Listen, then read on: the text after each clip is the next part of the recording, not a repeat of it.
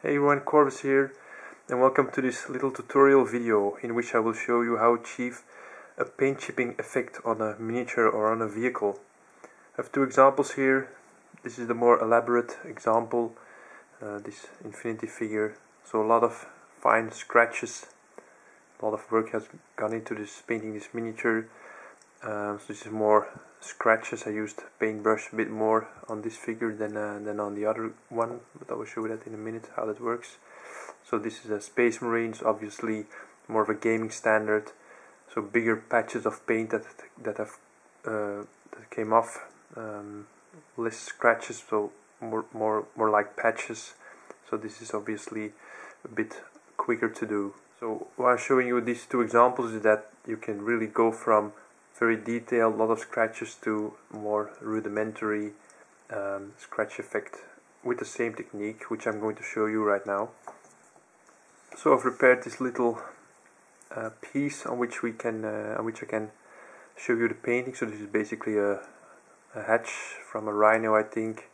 So just glued it on. So let's say this is a piece of rubble that we want to use as maybe as a gaming piece, or in diorama, or a tabletop, or just pretend that this is a part of a bigger vehicle. So this allows me to demonstrate the technique on a small area.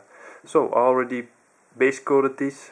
That's also very important to have a nice even base coat. So two coats of tint base coat. It's the Avalanche Sunset here.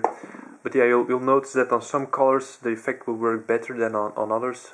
I think yellow is a perfect color to demonstrate paint chipping effect. So anyway, nice base coat. Already did some basic shading and highlighting, so that's very important that you get the shading and highlighting done before you start weathering the figure. So apart from this, what else will we need? So our base coat, we'll use that paint. We will need some kind of dark red brown paint. This is one of my favorites, Burnt Cadmium Red by Lego Model Color. But anything that looks a bit dark red, a bit rusty, that's okay. Of course, there's some black, some white. That's basically it. We might pick up a bit of more orange color later on. We'll see how it goes to demonstrate something. And then we'll need a regular brush, this Winsor & Newton Series 7-1, and then a very fine brush. This is Winsor & Newton Series 7 00 miniature, so very tiny brush. And then a piece of blister foam. And then a sheet of white paper is also quite important. I'll show you later how I will work with this. And then of course the other basics like a palette and stuff you usually use. So let's get started.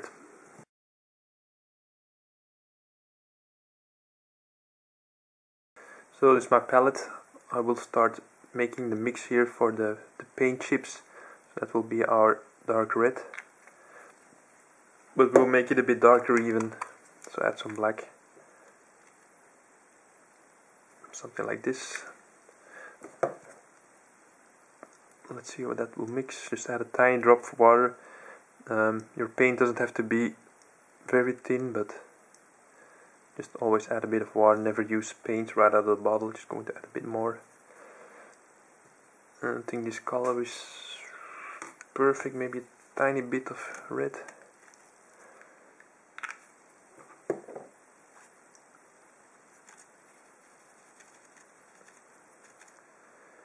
I think that's it. Okay, so that's very important to have a nice dark reddish tone. And then the second thing that's very important is the blister foam. We will use this to paint on the paint chips. So what you have to do is just tear off a bit of blister foam. You can also use a pair of scissors for that. Just a small patch like this, so that you can hold it like this. So you can, if you now dunk this in the paint and start painting, there will be way too much paint on this, and your miniature, the base coat of your miniature will be lost in all the scratches. So we'll just make sure that we hold it very well like this, and then just put it in the paint, and then already tap off some excess paint, and then this is where our sheet of white paper comes in. We'll just start tapping like this until most of the paint is gone. So now if I gently push this down, there's a small imprint here, and that's what we're going to use to paint on the scratches. Now if you paint on scratches, you can, of course, you can just put some scratches in the middle, but you can also, for example, this is a hatch, you can start thinking, wait, where will most of the scratches go? For example, on the sides of a door, is there a handle somewhere, a step? Those are areas that can be scratched more than other regions. So I'll start gently moving this piece of blister foam along the edge here, and then you'll already see that this small edge here has already a lot of this reddish paint on there. So I'm just going to go over this side again, and also already going a bit further into the middle.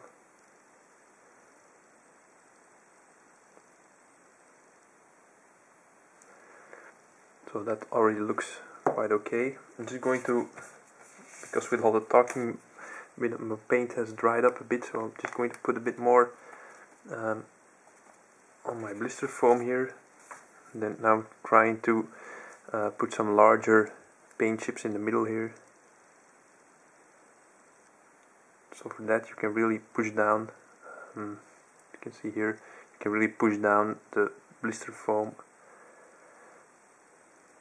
to get some larger paint. So this already looks quite okay, I think. Now for the next step, we take our mix again, our basic mix. Just put the blister foam aside for now, and then we can start having a look at all the scratches. So I'm using a basic brush here, and I'm just going over all the scratches on which I painted, and I'm starting to judge. Look, maybe this can be a bit larger, so I just paint on some. So basically now, where there's a lot of scratching, there's sometimes some base coat left in between, and that's now something I'm going to remove by using this regular brush. I'm just making some areas a bit larger. Normally I'll take a lot more time for this, but just going to cut some corners here and there to keep this tutorial as short as possible.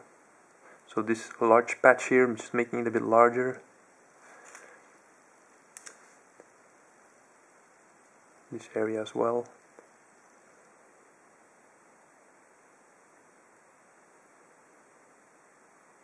It's also a nice patch to make a bit larger in this one. So there's a lot more of this reddish brown here on the model now. Made some areas a bit larger. And now I'm going to take the very fine brush, and that's basically the difference between the model on the left, so the infinity figure, and the more basic Space Marine, is that I can use this fine brush to paint on some longer scratches like this. So if I really want to see, like maybe something exploded here or something, I can really start painting on the scratches like this, or make some of these larger areas, make them appear a bit finer, or with some scratches along the edges like this. I'll really paint on some bigger scratches, so just paint on some lines. It's also possible.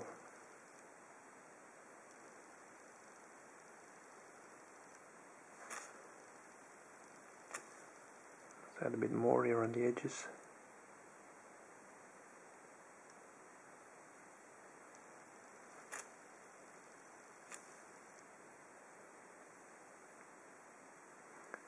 So this really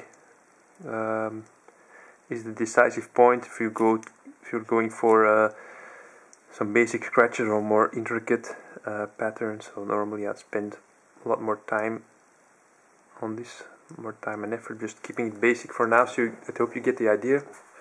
This is an optional step which you can do, but which I sometimes like, is that you take your let's say your scratch color, so the reddish brown, and then add something like the Troll Slayer orange or a bright orange, or even something a bit yellowy. Put these on the palette.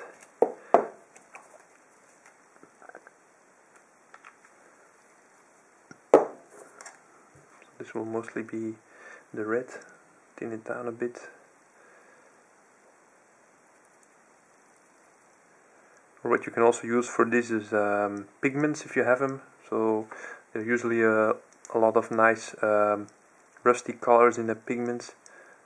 I'm not really entirely happy with this color, but the purpose of this is just to get a brighter rust-like color, which I can apply in the middle of the larger scratches. So again, just going over the entire thing and judging. For example, this large patch, I want to have some brighter rust color in the middle. I'm just painting this on the large areas.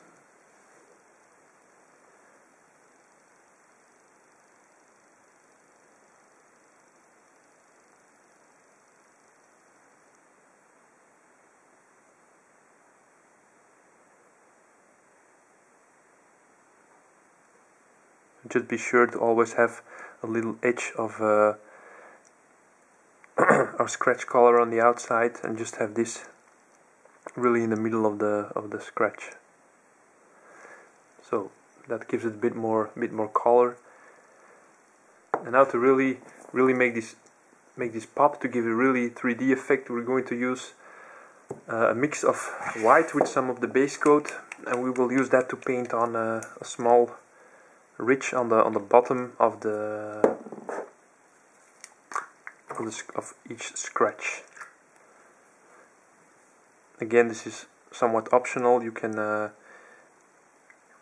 also use, just have it like this, or if you're going for a gaming model or something, then you just paint this on the, because this is very time consuming.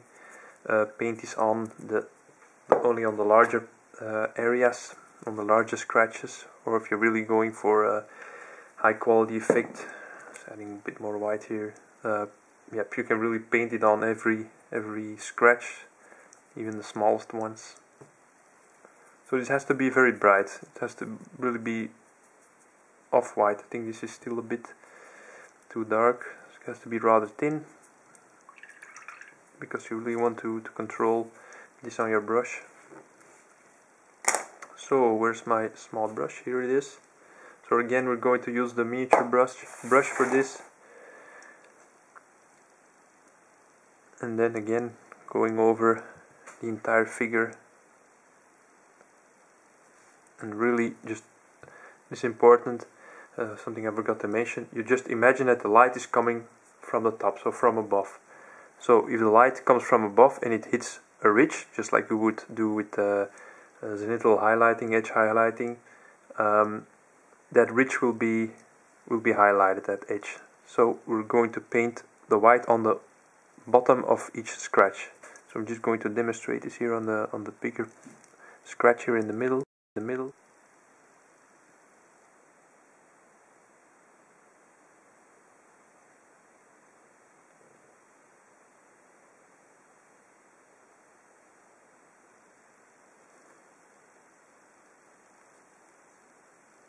And then of course most of the smaller scratches, they benefit from just a little dot of white, and some of them, yeah, they're really too small to add something, so just leave them like that.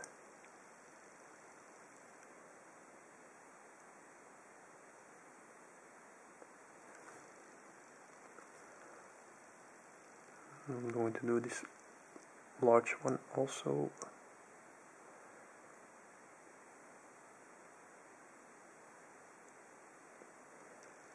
And then these on the sides.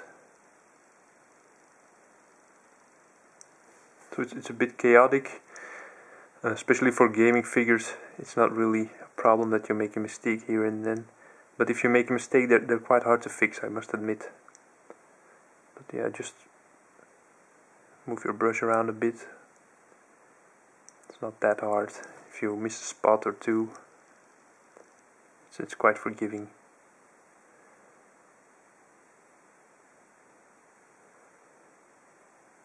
So just make sure, if you're going for gaming quality or something, then just be sure that you have painted the white line along all of the larger areas. If you really want to go all the way, then yeah, you have to really, every tiny spot you have to paint a white dot underneath it. So if you're happy with this, you can already stop here. There's one last thing, one additional step you can do, which is completely optional, and I think the effect of that is very, very minor.